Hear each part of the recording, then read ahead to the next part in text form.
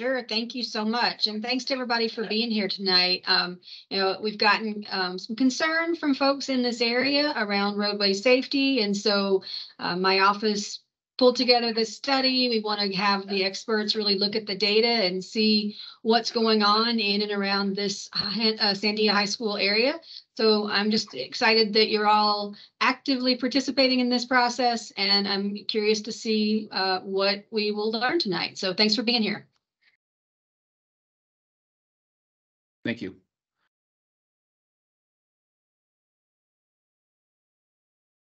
Paul, do you want to get started? You bet. You're going to share please share the next slide. It's happening. All right. So quick introductions. Thank you, Councilor Fablecorn.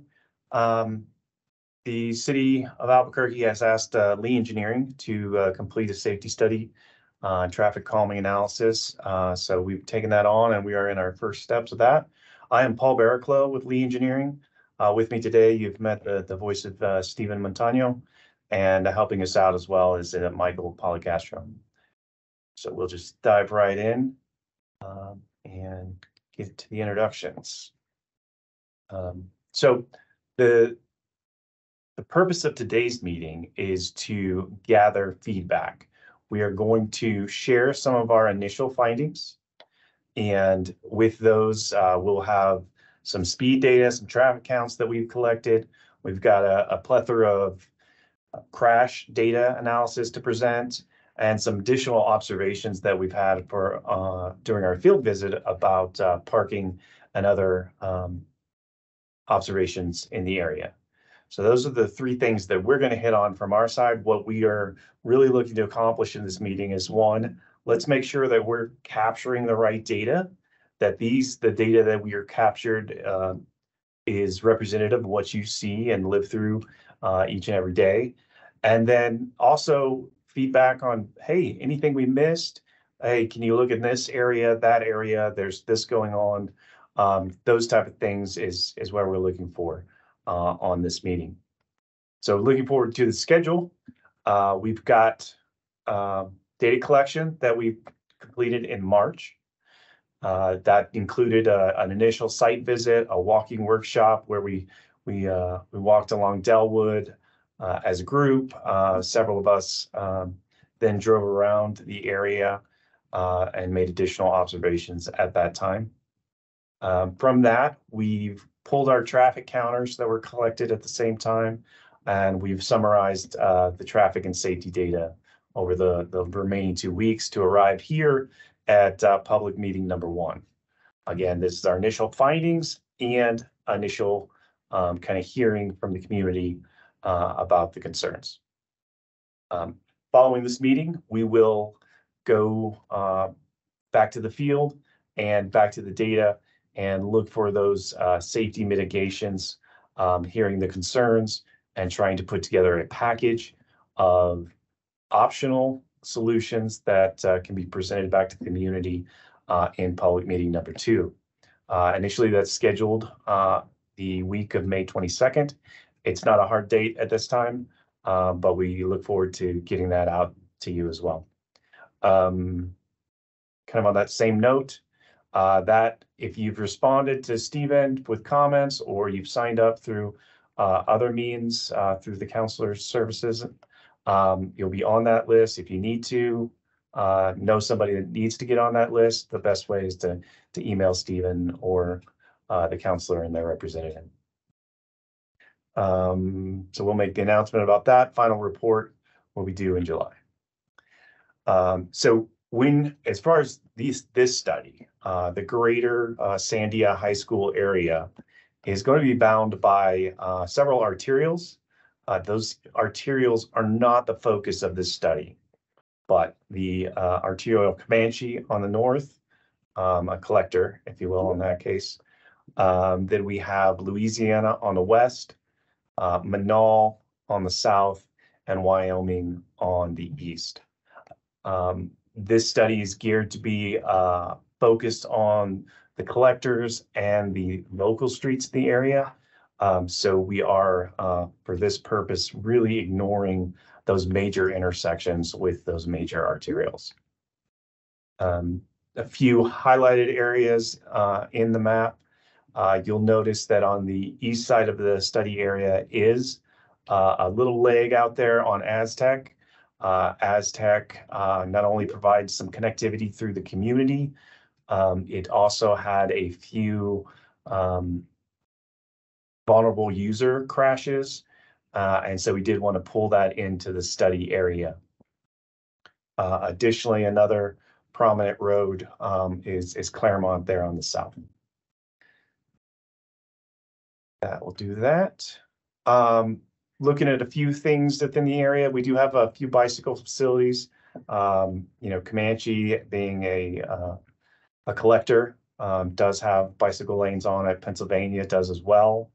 And then Delwood, kind of the west alignment near Delwood, also has a paved multi-use trail that aligns with the arroyo in that area.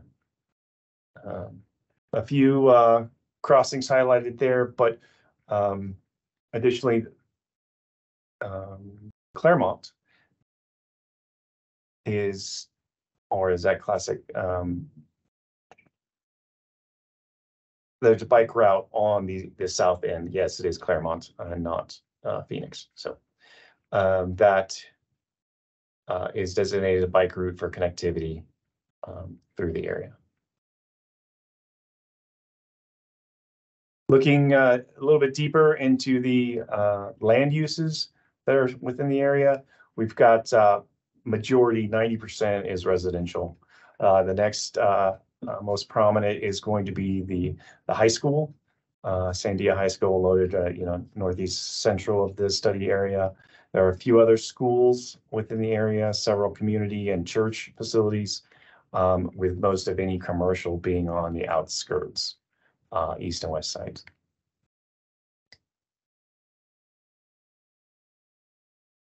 I'm gonna finish this one last slide on some of the existing conditions, but we did look at some of the state historic traffic counters, and those counters are located. We've got 5 of them here in the project area. These are temporary counts that they do fairly often. And then with looking at the historical traffic volumes, we're able to establish a growth rate. This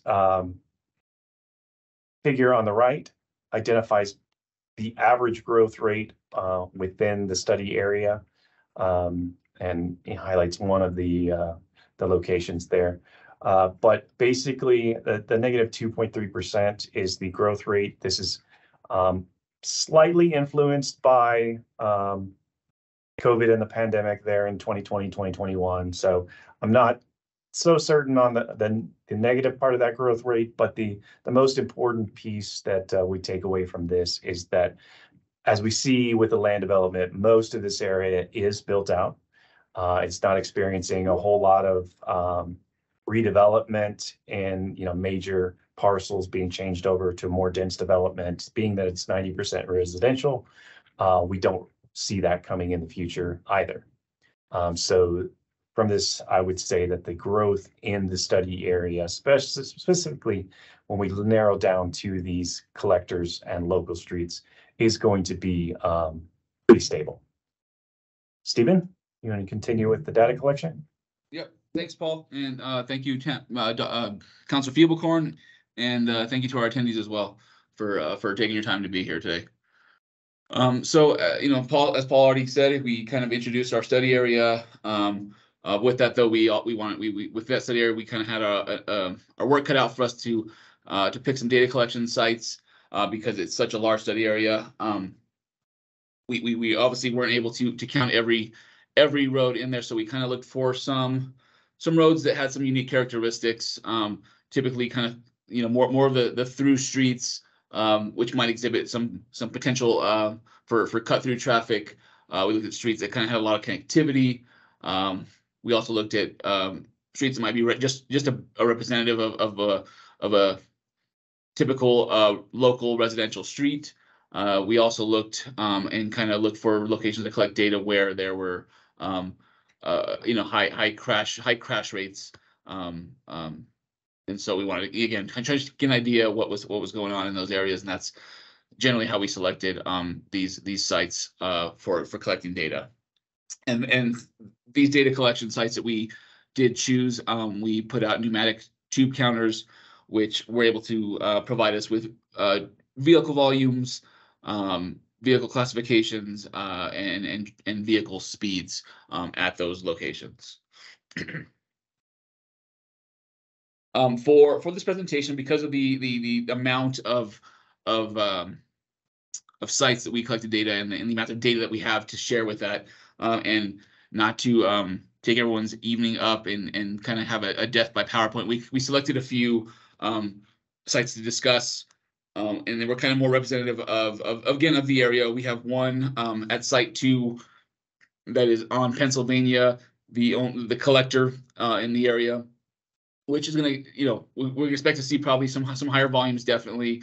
But we also selected the other sites, the other 4 sites that were kind of representative of each kind of quadrant of our study area, starting with Delwood in the northwest, and that's Delwood in the northwest. We have one on Claremont in the southwest.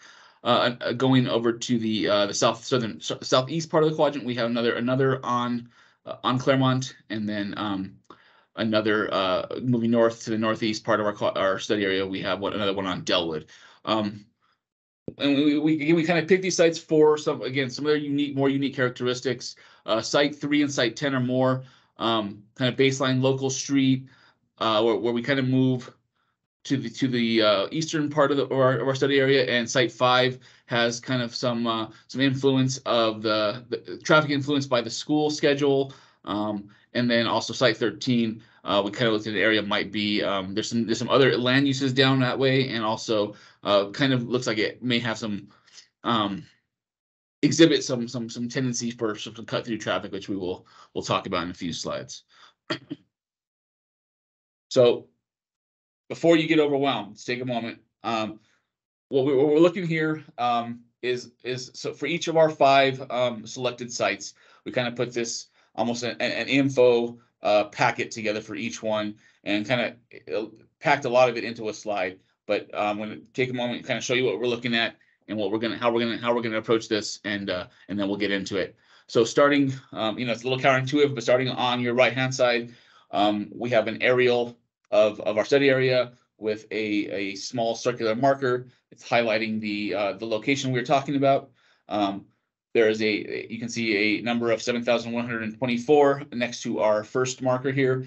That number is the average daily traffic at that location, which we collected from our data counts. What that average daily traffic is the volume of vehicles traveling past that point in over a 24-hour period. And so we have, so we're starting here with this aerial. We have kind of a volume for the area. On the further right, we have the speed limit of 25 miles per hour, which, before I go and repeat for every slide, the entire speed limit for all of our study streets in this study is 25 miles per hour. So looking at the chart on the top left, we are showing a bar chart where each bar is representing the traffic volume for each hour of the day. So we can kind of get see a trend in the traffic throughout the day at that site. Looking at the bar chart on the bottom of the left side of the screen, that is showing a proportion. Let me back up a second. So the bars, like I said, are showing our volumes throughout the day, but they are filled with different colors, and each of those colors are representing the speed compliance at that site. We kind of use a typical traffic color scheme where we're looking at green, green meaning good, obviously, are vehicles that are traveling within are at or below the speed limit. We'll move up to the yellow, and this is representing the vehicles that are traveling between 1 and 7 miles per hour over the speed limit. And then we colored all vehicles that were traveling over 7 miles per hour, 7 miles per hour or higher above the speed limit. We color that in red, kind of catch that attention and see that there may be something going on, or just to see that there might be a problem and really highlight that issue there. So with that kind of being said, we're going to start with the traffic volume here on Pennsylvania. As Paul mentioned, this is a collector street. It's the only non-local or residential street in our study area. And as we would expect, we have a volume of about 7,000 vehicles per day, a little over 7,000 at that location. And that's echoed again, kind of at the southern counter on Pennsylvania of about 7,500. So that's pretty consistent. But we have pretty high volumes. It's a collector. People are using, not just people going home or using the street or leaving home. A lot of people are moving through this area on that road there. Those 7,000 vehicles are broken up throughout the day. Typically, I mean, as we can see, that the majority of those vehicles are traveling between 7 and 6 p.m. We have kind of some. Again, we're looking at the top left chart now with the bar chart over here. That's that early morning AM peak, probably driven by schools, driven by people going to work. We see that kind of dip down, start rising again around the midday, kind of lunch hour, ultimately peaking at the end of the day during that kind of post school, people coming home between 2 and 5 o'clock or so at that location. One of the most, I think, kind of maybe jarring things we see about this is the large amount of red indicating kind of higher speeds. It's a fairly large roadway, fairly wide. A lot of people are traveling through, but we're seeing kind of consistent high speeds throughout the day. Not really focused on a time of day. The only thing we see in the bottom proportional chart is sort of in those peak hours when there are a higher amount of vehicles on the road. Our proportion of high-end speeders is much lower than throughout the rest of the day. So that's, again, kind of a typical look at a typical collector, or the only collector in this study area. Next, we're going to move over to Delwood in the northwest quadrant of our study area. This is just east of Picard Avenue, and I think just from my blood pressure, I think not seeing all the red has kind of felt pretty good coming down on the left side of the screen here. But again, starting with the volumes and the location, you can see on the right we have that circle right over, like I said, on the northwest part of this, much lower volumes, 234 cars in 24 hours. Much lower volumes, obviously. You can see that by the top left bar chart of the vehicles per hour. A lot more green and a lot less traffic throughout the day. So moving down to our proportional bar chart of kind of indicating the proportion of higher speed vehicles, we can see nothing gets out of that plus 7 over range. But we can see that the people in a hurry or people moving quickly are kind of focused around that morning, midday, and evening peak hour. And now we're moving south of this into the more southwestern quadrant of our study area, where we have a little bit more increased volume here. And this is down on Claremont, just, I want to say, east of Espanola, west of east of Espanola. Sorry about that. But we can see from the chart on the top left, we see a little bit more volumes, which goes along with the more volumes throughout the day. A little bit more yellow, some red peeking in there. Looking down at the bottom chart, we can see those areas highlighted with red where the speeders, or the higher proportion of speeders are when that's happening. And we're kind of focused around that morning peak. People probably trying to get to work. Again, kind of that midday, evening, and then so it's kind of late night, which isn't, maybe it's a little jarring because of the yellow and red. But again, we have very, very low traffic at that time, so it's not you're not standing there on the corner watching cars just fly by you. But they're, again, highlighting some of those times of day when people are driving a little quicker in the area. And so one thing I didn't mention as well, for all these sites we've discussed so far, we also looked at kind of the traffic directionality of which way vehicles were moving.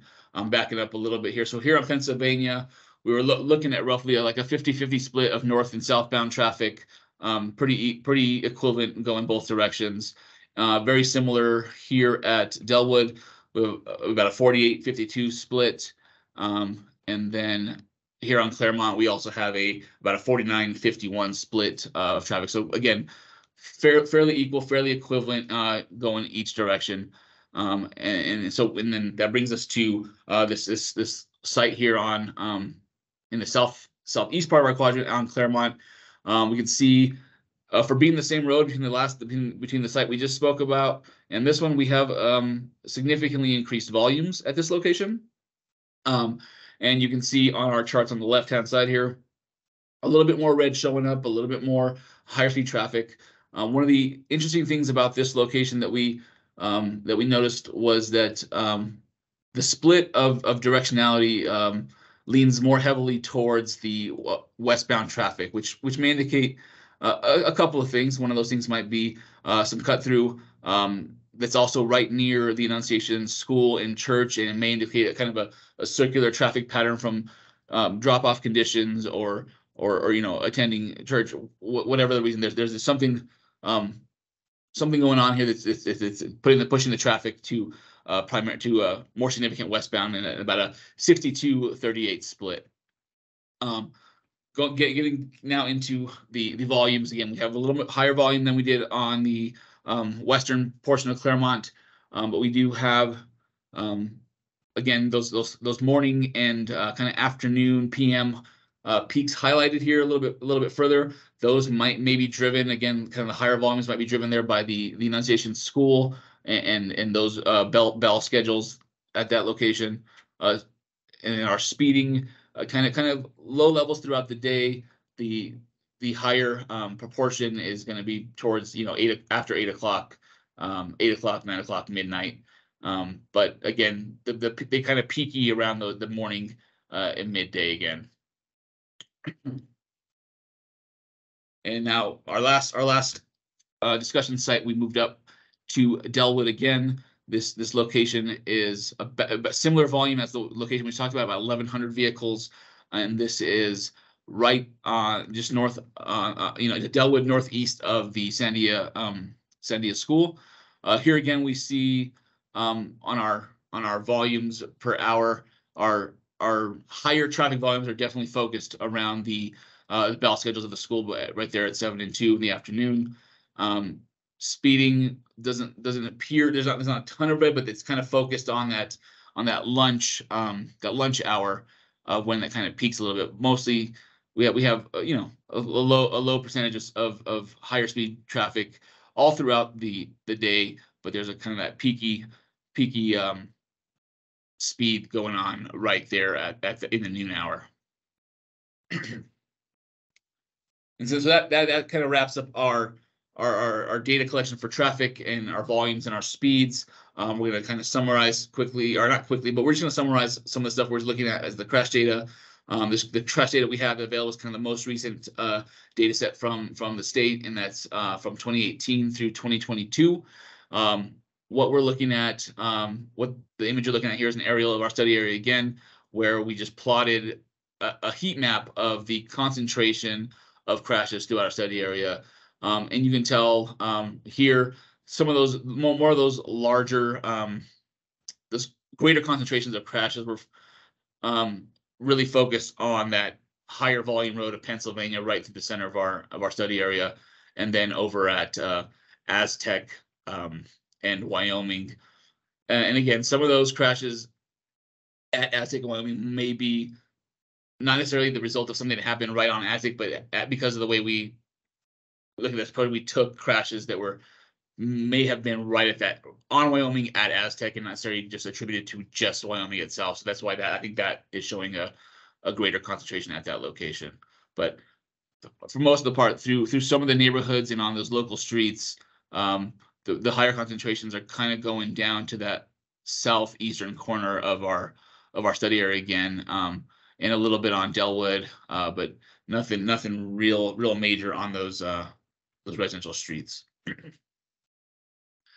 Here's another look at the same crash data where we broke out each of the crashes by the the severity of the crash that was attributed to the crash. You know, obviously, clearly, a fatal crash is pretty definitive on how that crash resulted.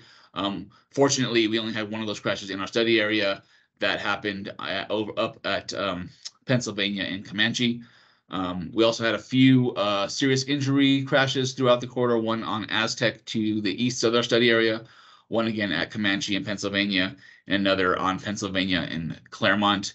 And again, another positive. I know we're talking injuries and fatalities, but the big bulk of these crashes are minor injury and fender bender property damage only type crashes. So, you know, that's the bright side of looking at crashes, is that most of the crashes, a significant amount of the crashes in this study area are you know, fairly minor and not where they're not critically injuring someone or people perishing. So yeah. So we also looked at some of the kind of temporal trends of our crashes. Starting, we're going to look at a few slides looking at different crashes throughout different, you know, by year, by month, by time of day, things like that. See if we see any trends. One of the trends I'm seeing with crashes by year here is that the crashes in this corridor, not only are they decreasing within this data set, but the severity and the more serious crashes are not present in the last 3 years here, or the last 3 years of our data, 2021 and 22. So that, you know, that is a positive observation. Looking at crashes by month, this is an interesting graph. We you know, clearly there's a bar that catches your eye and draws you to it right away, which is March. When you which has significantly more crashes than any other month in this scenario. So this is something that we've looked at. We've kind of went back to the data, looked a little bit. Nothing's really jumping out at us at the moment, and we, you know, towards the end of this, or when we kind of have more of a discussion, we want to talk to hopefully some of the residents here that may be able to shed some insight on the prominence of crash frequency in this month, because we in the data is not really pointing to anything at the moment. So definitely a topic for discussion once we wrap this up. Another chart we're looking at here, we're looking at crash severity by day. Kind of, you know, picks up increases from the weekend up to Wednesday, decreases as we head towards the weekend. Something about hump day. This isn't not really out of the ordinary, I believe. I mean, yeah, it's nothing crazy, and even the difference between the crashes, it's not a lot. But again, we are not seeing a lot in the data kind of point us in any direction. Again, another topic for some of the residents here, if they have some insight onto maybe why that's, if there is something that's happening on Wednesdays that's such a prominent day for crashes in this area. And finally, our last, sorry to again bombard you with so many bars and charts and colors, but here's our last bar chart we're going to look at for time wise. Crashes by hour, looking at, again, sometimes looking at data like this can indicate, oh man, look, here we are, it's already something's really going on, what's happening. And here we're not seeing, again, nothing's jumping out. What I think that we can really see, and what's really interesting here, is that the majority of our crashes are happening between 7 and 8 p.m. Which is, as we kind of saw with earlier with the traffic volumes, that's kind of, again, the time of days when, or the times of day when people are out on the road. So, you know, higher volumes, more people driving, the higher likelihood that a crash may occur. So taking that away, but taking that and moving to this next slide where we're looking at crashes by hour. As we just saw that a majority of the traffic is traveling between 7 and 8 p.m. Arguably some of the times of day when we have sun out, you know, obviously we have winter where, you know, our daytime's a little bit shorter, but looking at the bar chart on the far right of this image, we broke down the percentage of traffic driving during the daytime or light under light conditions.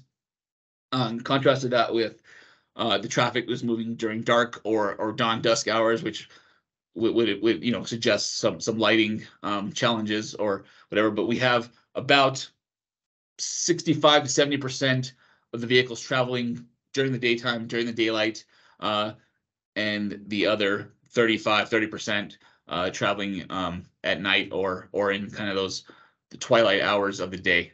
And the reason we're pointing that out is that if you look at the bar just immediately to the left of it, we're looking at crashes that occurred during during the light condition. So you can see here about 85% of our crashes, 80 to 85% were happening during light conditions, and a very low percentage, 10 to 15% during dark or dawn conditions.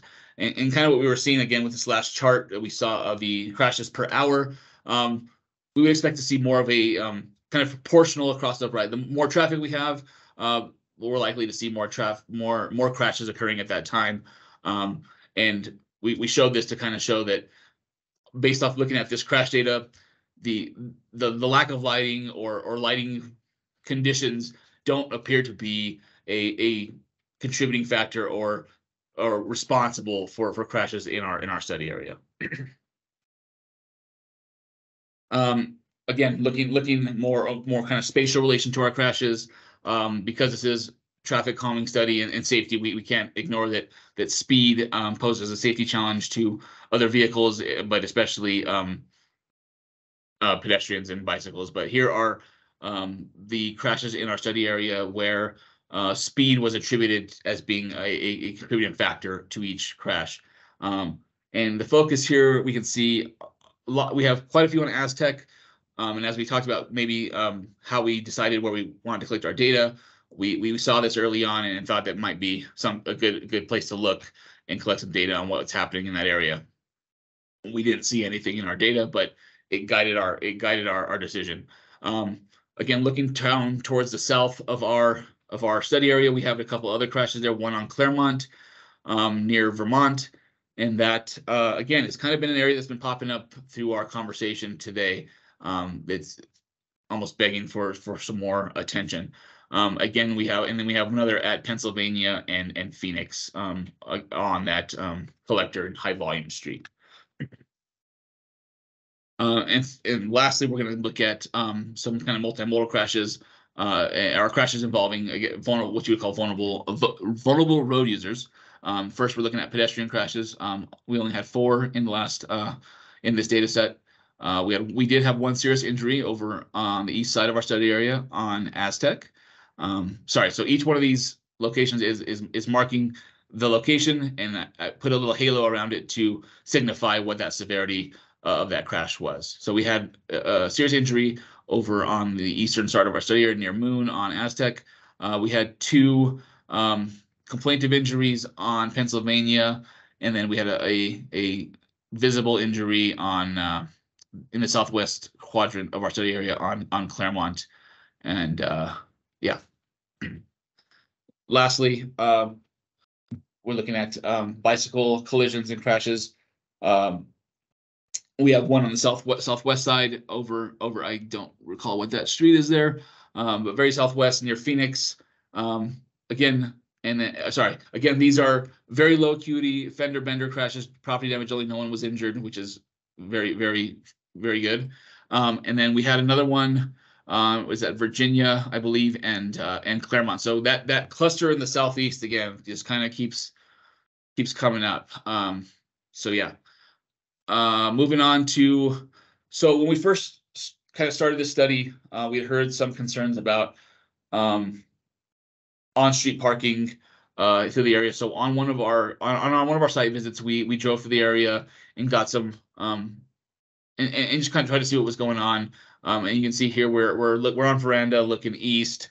We can see a fairly wide roadway with parallel parking right on the street.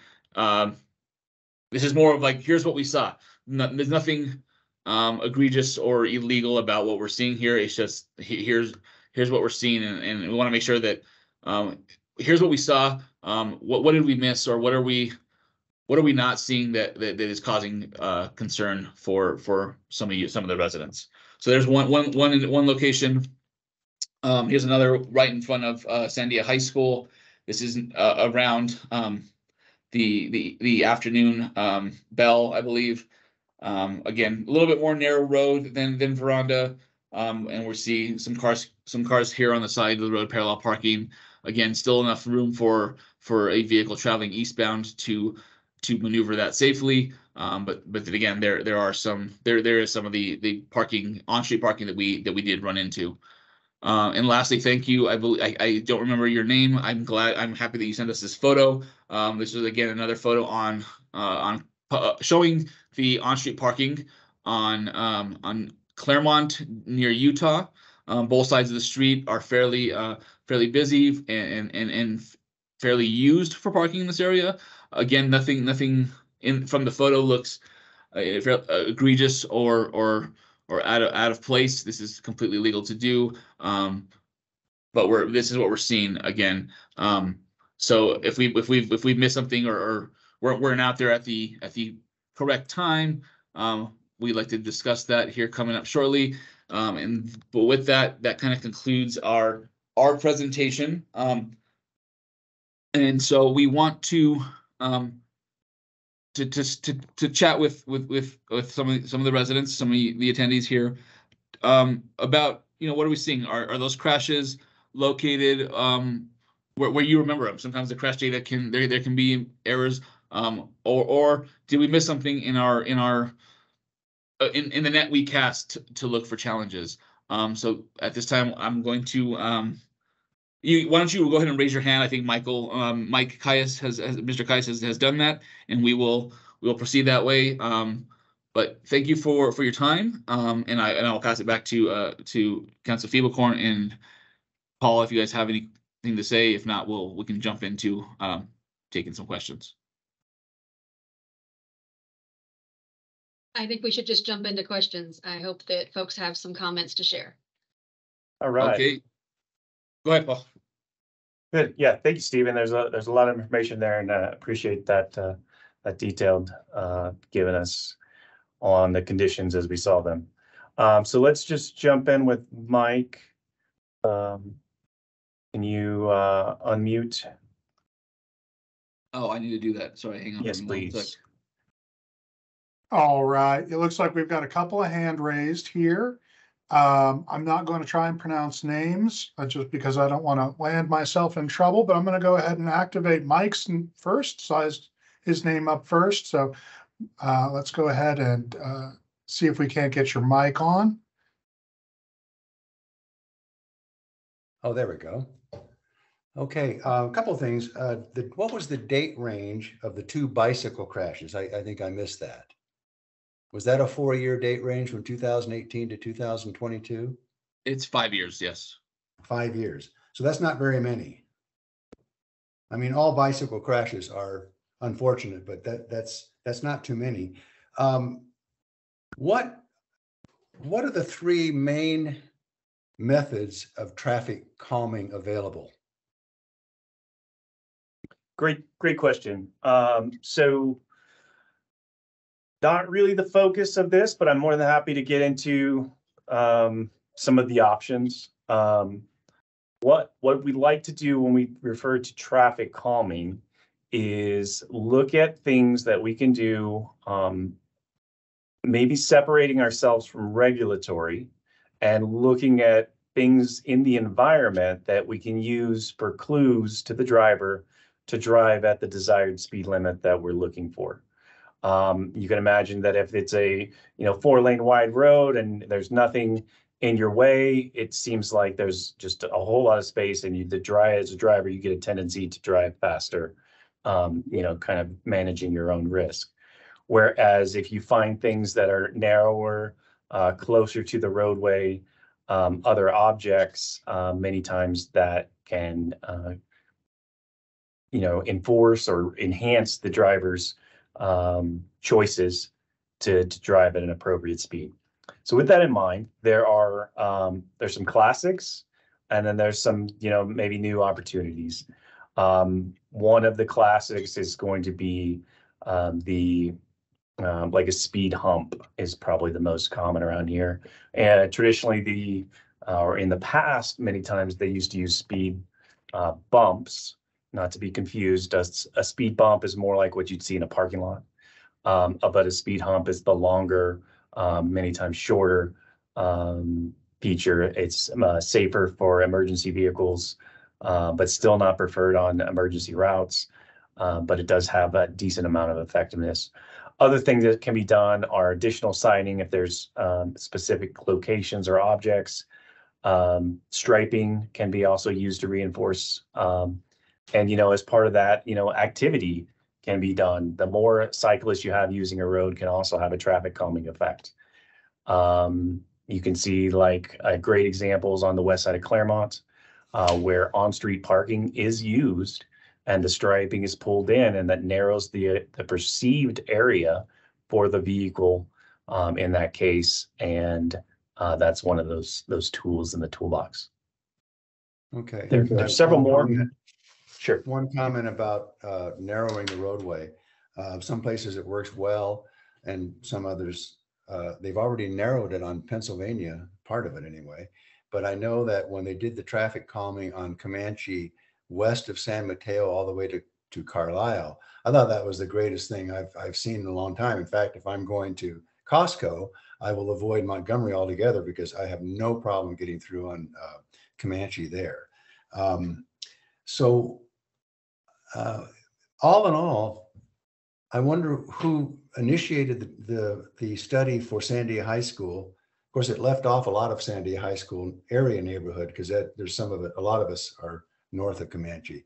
But it doesn't seem, it says the annual growth rate in the area is a negative 2.33%. So I just wonder why it's all that necessary with in 5 years, only one fatality, although that's tragic, and only 3 serious injuries. So what's the hurry on this?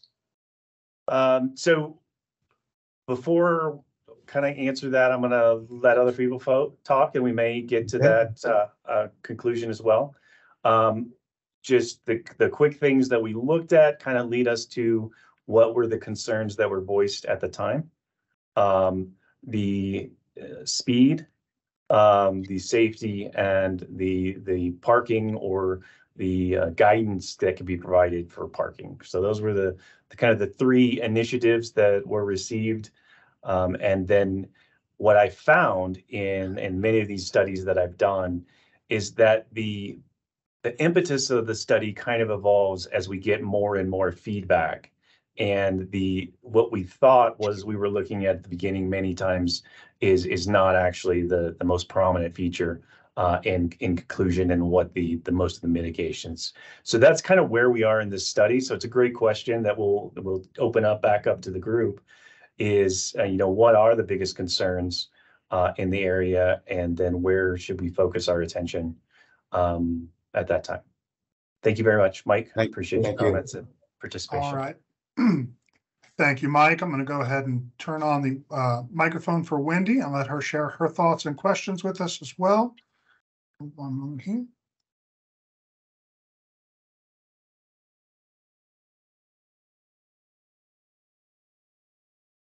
I think, Wendy, you can go ahead and you have control. You just need to unmute yourself on your device.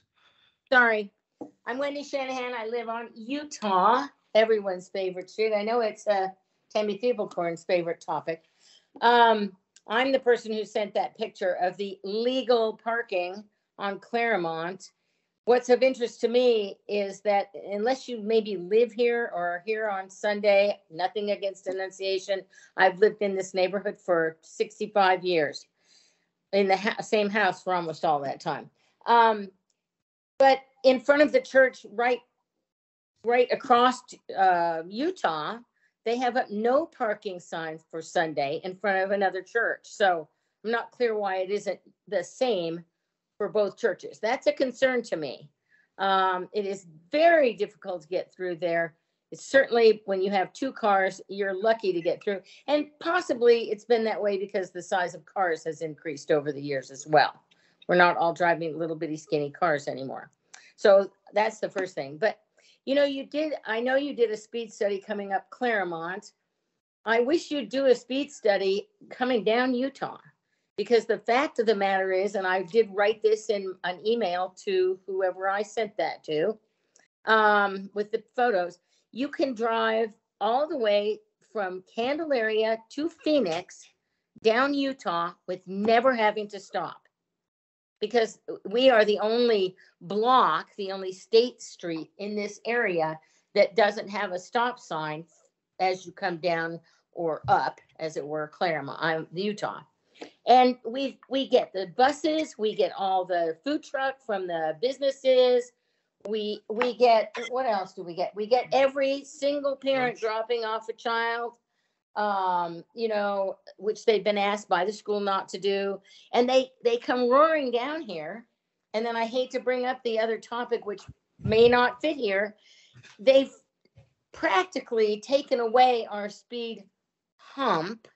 It's more like a speed suggestion. Maybe they haven't finished the streets. They haven't relined them. I spoke to a woman at Annunciation School. They haven't relined down by the playground. So it's like they just started and stopped.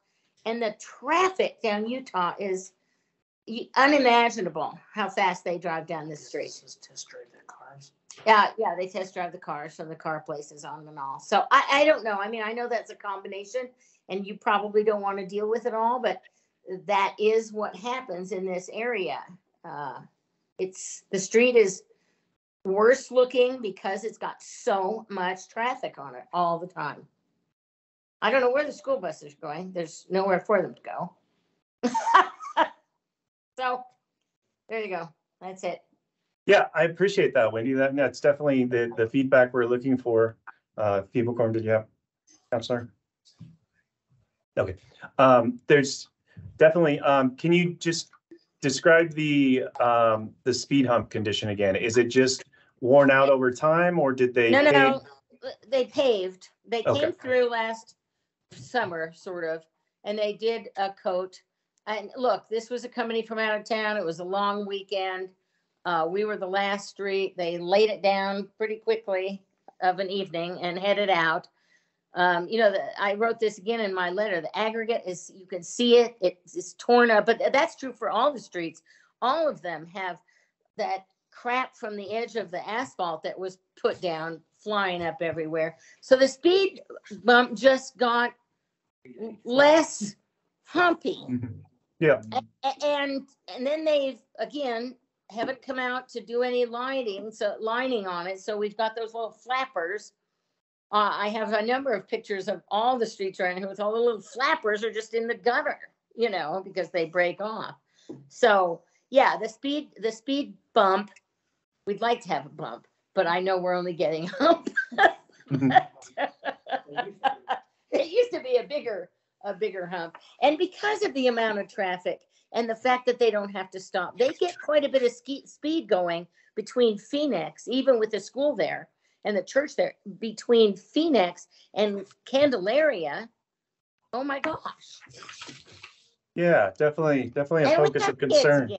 You know, we have kids again in this area. That's a good thing. It was a more aging group, but there are a lot more kids in this neighborhood now. And I don't know. I've got a neighbor across the street who doesn't let her kids play in the front because, you know, it's pretty speedy. So there you go. Great. Yeah, well, I appreciate that. There's definitely a lot to put into the study and make sure that we've captured, you know, the conditions as we see them. So I appreciate that. Thank you. Michael, do you have another question? We sure do. Paul is next up to have his hand raised. And Paul, you can go ahead and unmute yourself when you're ready and ask away or offer your comments. All right. Thanks, Mike. Going back to the study you guys were doing, the accident ratio on March, just a little bit of insight, but that's during daylight savings time, that month when it begins. And so that's probably why you have that high count of accidents. So that's one thing. And then I live on Utah, north of Sandia. So it connects Delwood to Comanche. And so I notice since I moved here 3 years ago, after COVID, once school started normal hours again, that there's a significant amount of like high speeders that go down Utah, and it's mostly just students probably just leaving the school, and Utah is probably the most straight street going from Delwood to Comanche. It has the stop sign there on Delwood. And so I've noticed that, first thing in the morning, and then also when school lets out around between 2 and 3. So I don't know if you want to include that in your study, or if I'm just bringing that portion up. I have a younger kid that goes to Comanche and elementary. So the times, it's not, there's really not that much concern. It's just during those times, it's, first thing in the morning and then also after school. So I know there's probably other hotter spots around that people are more concerned about, but I just wanted to bring that one up. Yeah, definitely appreciate that, Paul. It's interesting that Utah's, challenge on both sides of the school. Yeah, like exactly. You're right. Looking at it, it is the most direct route between those, and may have some just intuitive preference by the drivers finding their way. But yeah, that we will regroup as a team and make sure that we've captured it. So I appreciate the input. Thank you. Yeah. All right. Thank you very much, Paul. Next, with a raised hand, we don't actually have a name. Hopefully our initials, CS. You're clear to go ahead and unmute yourself and ask your question. Thank you. I just have a quick comment about the length of your study and looking at the decrease in accidents over your 5-year period. A big chunk of that was during the COVID shutdown and nobody was driving. So it's not really representative of how things are now. Just a comment that, it really wasn't getting better. It was just nobody was driving. That is definitely a great observation. Something we did consider. I wish, I guess, I would have anticipated 2022 bouncing back as the volumes have bounced back. If we look at our pre-COVID volumes and our volumes that we currently have now, and we kind of isolate those years, maybe like 2018 to 2022, they're relatively same in the volumes, but we still, at least in that one sample that's out of COVID, we haven't seen that uptick in crashes in this area. In many other areas, things have changed, and we do look at that.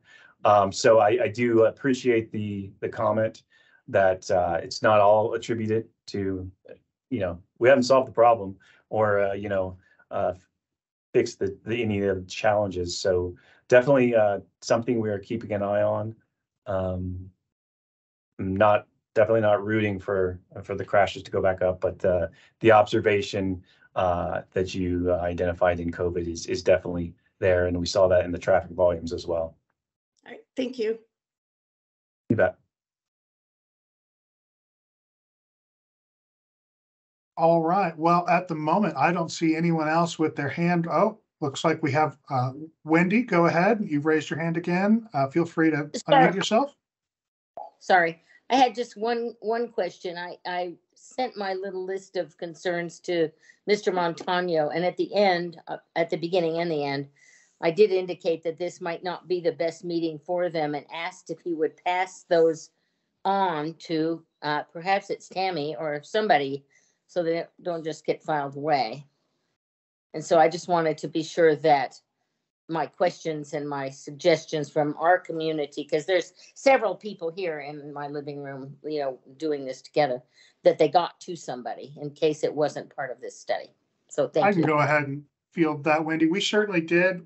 All of us here in the office have read that email, and we will definitely make sure that it doesn't find its way into the circular file. We'll pass that along either to the traffic engineering division or to whoever is the relevant Thank you. individual or entity to take a look at your famous photos of the street corners.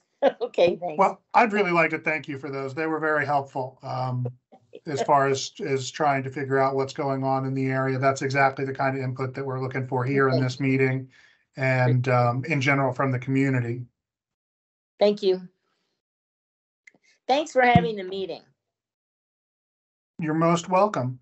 At the moment, I don't have anybody else raising their hand. We've still got quite a few people in the meeting. Are there any other comments from community members that we can hear and help focus us in our aim to address any issues in that area? Well, I'd like to point out that since 1989, I've lived in either the Mossman neighborhood or the Sandia High School neighborhood. And I remember very well, right across from Sandia High School near Dalewood, there's a little vacant area there. I think it's a utility right of way or something. And for years and years and years, I remember the cops would park in there and catch people coming off the stoplight at Comanche and Pennsylvania. I haven't seen the cops there in years now. Most of the speeders are between 7 and 8, according to the chart. It wouldn't hurt to have a few speed traps set up occasionally to let people know that they're back. Yeah, definitely. I think we all can recognize that the policing and the staffing that surrounds that has been a challenge. At least that's our conversations when we do have those with our enforcement partners. But like you said, there are new initiatives coming on, and we will definitely articulate what we found in this study and share that with those folks as well.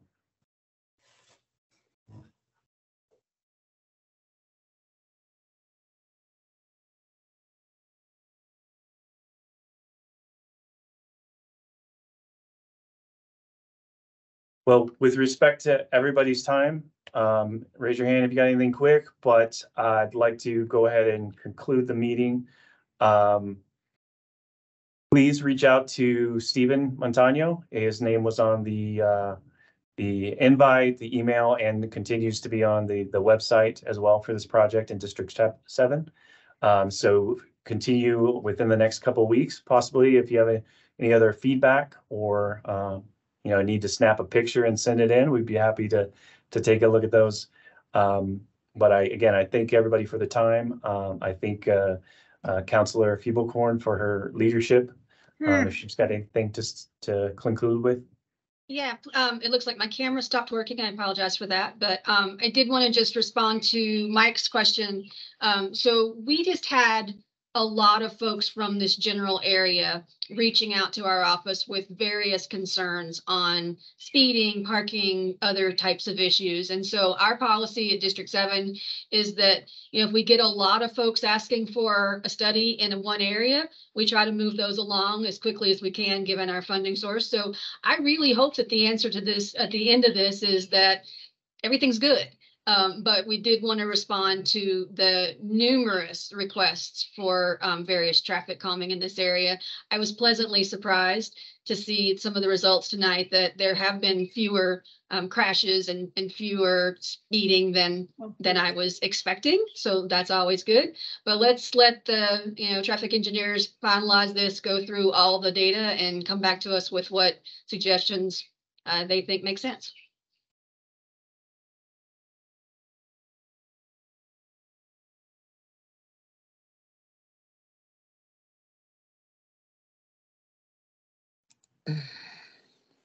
Let me raise my hand. Go ahead. That's all right, Wendy. You shoot.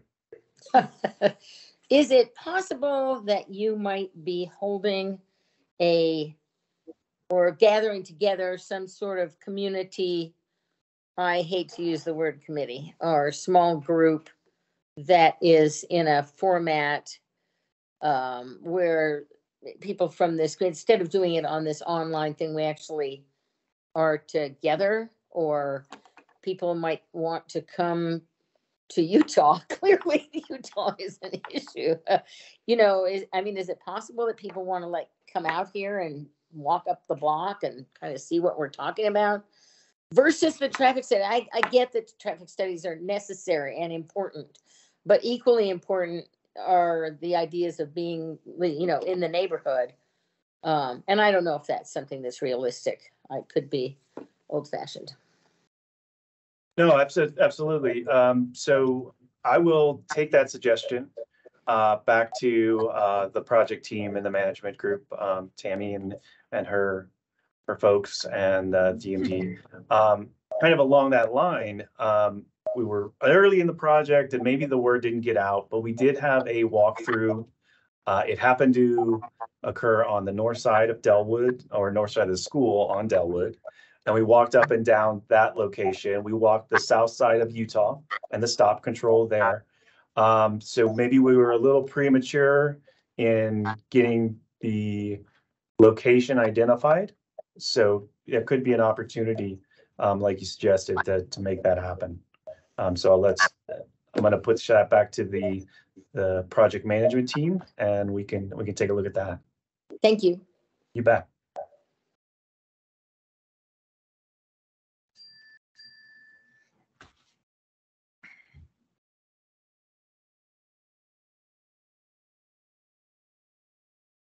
All right, so we'll give one last call. And with that, based on the schedule as provided, we give everybody back an hour of their precious time. And thank you again for everybody in attendance, and look forward to providing some additional information. Thank you. Appreciate it. Thank you very much. Thanks, everybody.